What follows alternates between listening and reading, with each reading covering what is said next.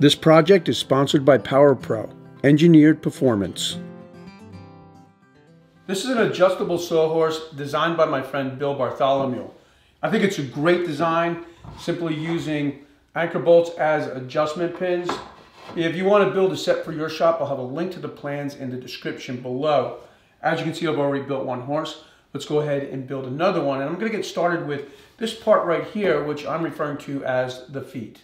I'll start by rough cutting pieces of 2x4, a little heavier than 17, and I think 17.5 works good.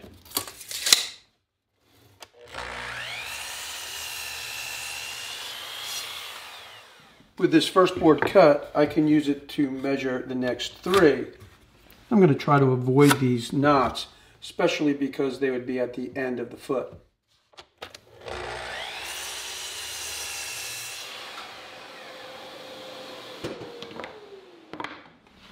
Now I'm going to change the angle of the miter saw to 45 degrees and make one cut at the end of each board.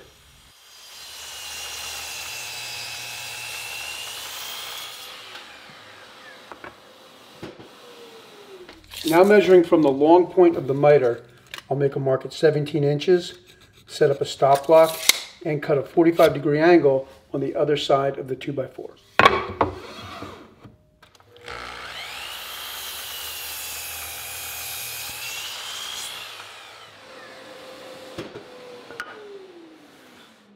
I've set my combination square at 1.25 inches, and I'll use it to make a mark at the top of the foot, right there, for the next cut. I've set up a stop block, and I'll make that cut on all 4 of the feet.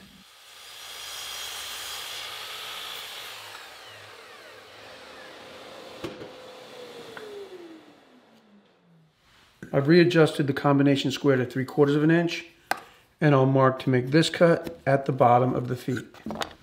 Again, I've set up a stop block, so all 4 cuts will be the same.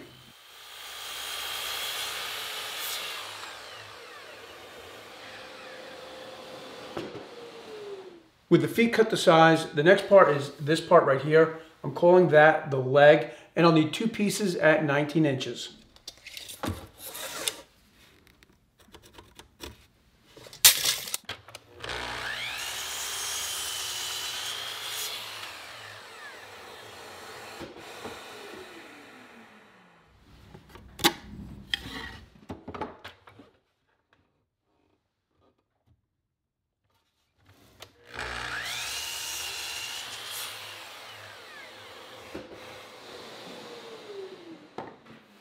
The next part is the bottom brace. That's this part right here, and it measures 4 1/4 by 15.5 long point to long point.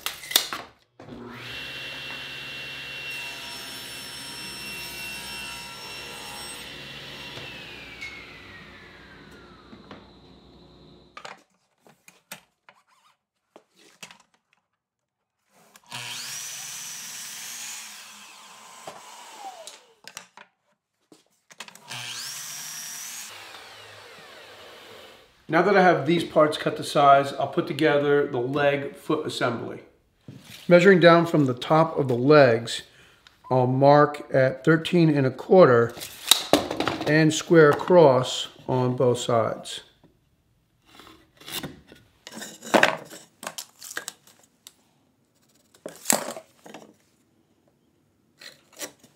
I'm attaching the foot to the leg with 2.5 inch long PowerPro Star Drive screws. And to make sure the screw tracks correctly and the parts don't move around, I'll pre-drill and countersink a pilot hole first. When I attach the foot, I'll use a little wood glue. Make sure the leg is flush with the outside, or the foot is flush with the outside of the leg, and tack it in place with a 2-inch nail. Make sure that I'm in position, and now I can use the 2.5 inch long screw.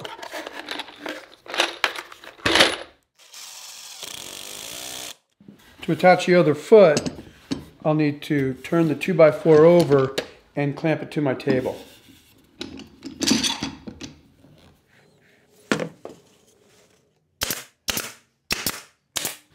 Toenailing a couple extra nails just makes it a little bit easier.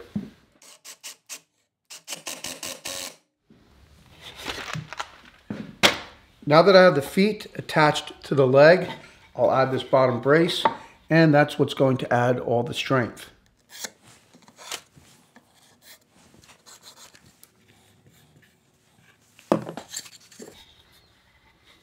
I've made sure that I'm flush at the sides and I have an equal measurement at the top here. And I'll tack the brace in place with 1.5 nails.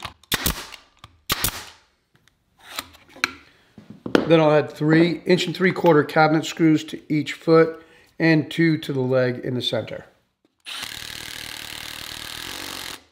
I'm using Power Pro cabinet screws to attach the brace. I like the star drive, and the truss head acts like a washer that provides a lot of pulling power and surface pressure.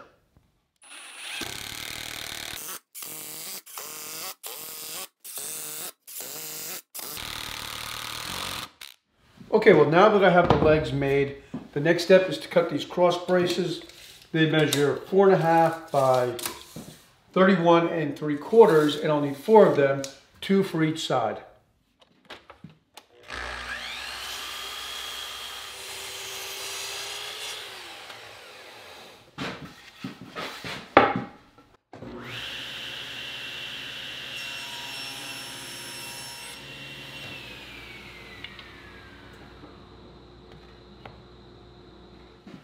When I attach the cross braces, the bottom brace will sit right on top of the foot and be flush with the side of the leg.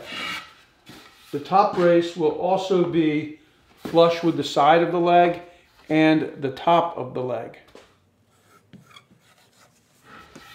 I'm using a little wood glue, and again I'm going to tack the parts in position with an 1.5 nail.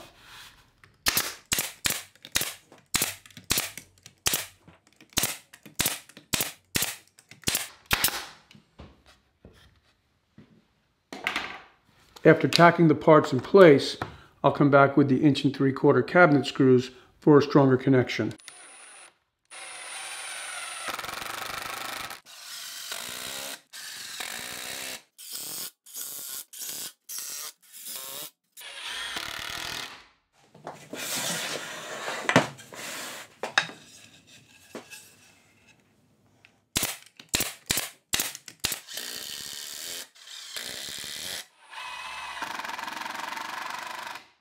Now that I've finished with the base of the horse, let's move on to this part, and let's call this the adjustable frame, and we'll get started with these 2 pieces right here. I'll need 2 pieces of 2x4 cross cut at 20 inches.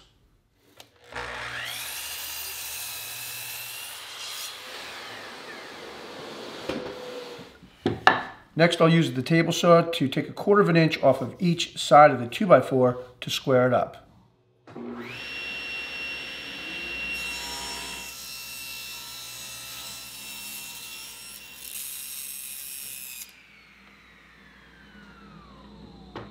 For the bottom part of the frame, I'll need a 2x4 cross cut at 24 11/16, and then I'll rip it at 2.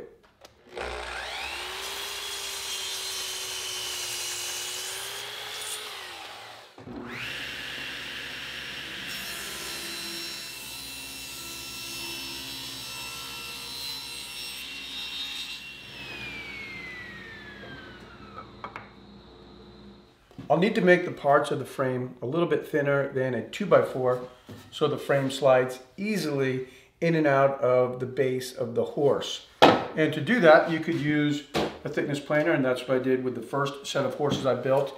But just in case you don't have a thickness planer, this time I'll use the table saw. A 2x4 is generally 1.5 inches thick, so I brought the fence in to just a little bit less than 1.5 inches. And I'll make the rip by taking half the thickness off in the first rip, and I'll flip the 2x4 over and finish the cut.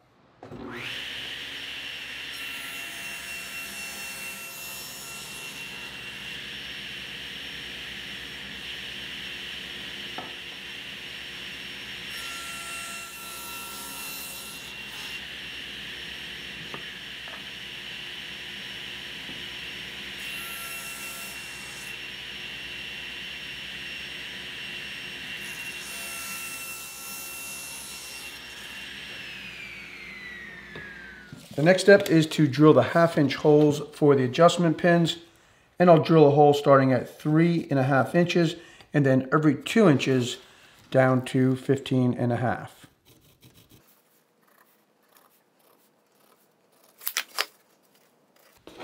And then I'll use the combination square to transfer those marks.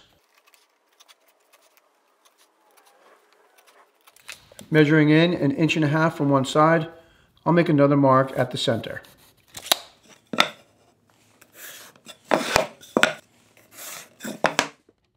Over at the drill press, I'll use a very sharp drill bit to drill the 1/2-inch adjustment holes.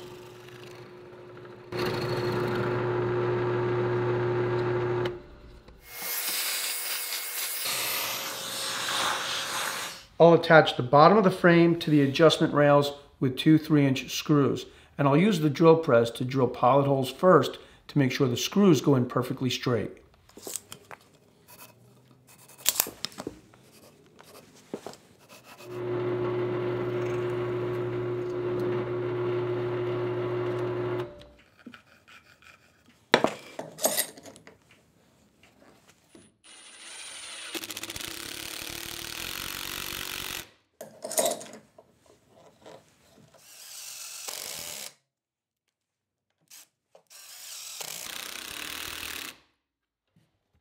The top of the horse is a 2x6 crosscut at 35 3/4.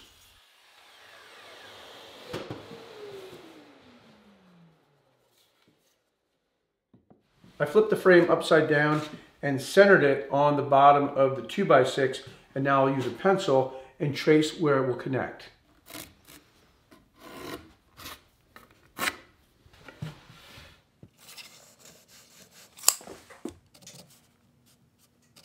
Next, I'll drill 2 3/16 of an inch pilot holes through the 2x6 and try to keep the drill as straight as possible.